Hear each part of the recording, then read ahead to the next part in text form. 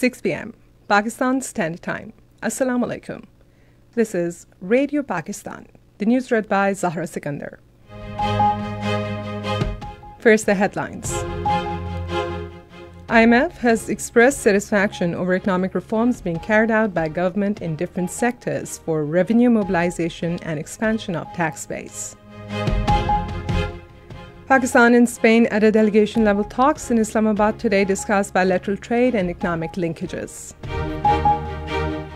Pakistan and UNICEF have signed a memoranda of understanding to uphold priorities of safeguarding to children from devastating impacts of climate change. The New York Chamber of Commerce has expressed interest to invest in textile, leather, surgical, and IT sectors in Pakistan. All parties here at conference has welcomed Pakistan Army Chief's remarks regarding atrocities being faced by the people in Indian illegally occupied Jammu and Kashmir. And Australia beat Pakistan by 13 runs in second T20 at Sydney today, securing decisive victory in 3-match series by 2-0. And now the news in detail. The International Monetary Fund has held constructive discussions with Pakistani authorities on the economic policy and reform efforts to reduce vulnerabilities and lay the basis for stronger and sustainable growth.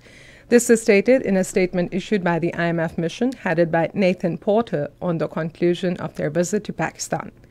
The two sides agreed with the need to continue prudent fiscal and monetary policies, revenue mobilization from untapped tax bases, while transferring greater social and development responsibilities to the provinces.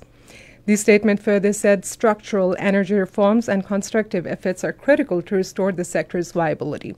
The strong program implementation can create a more prosperous and more inclusive Pakistan, improving living standards for all Pakistanis.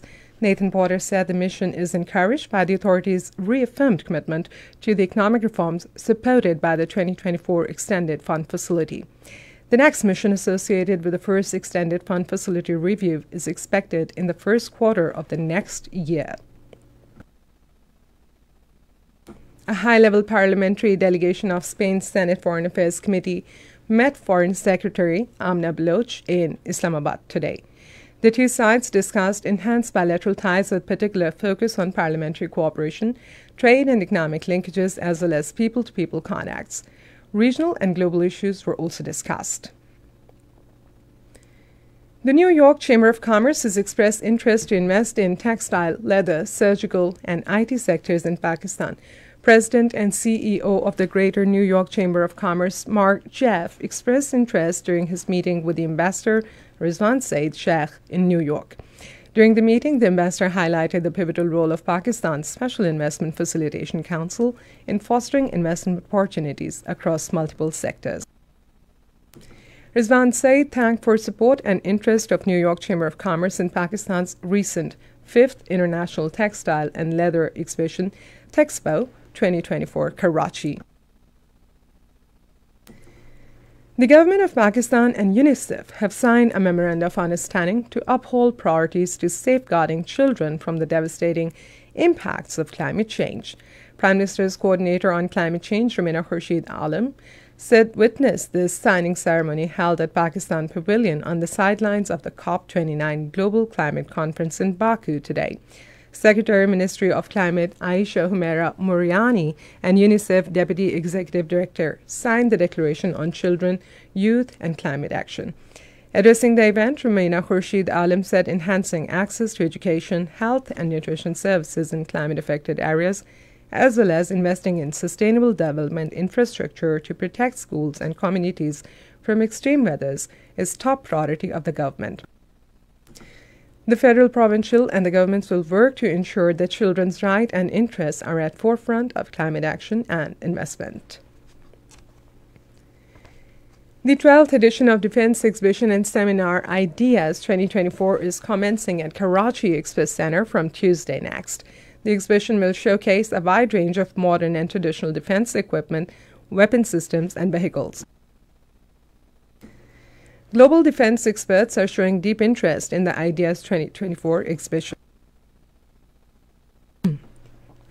Defense production and exports are among the priorities of Special Investment Facilitation Council. Chairman, National Disaster Management Authority Lieutenant General Inam Haider Malik held a meeting with President and Chair of the Board of Directors at COP29 in Baku, Azerbaijan.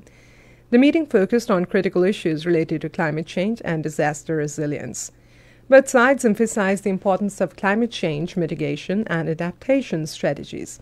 They highlighted the need for robust support for resilient infrastructure to withstand the increasing frequency and intensity of natural disasters. The two sides underscored the urgency of releasing funds from the Loss and Damage Fund to support nations in their recovery and rebuilding efforts. This is Radio Pakistan.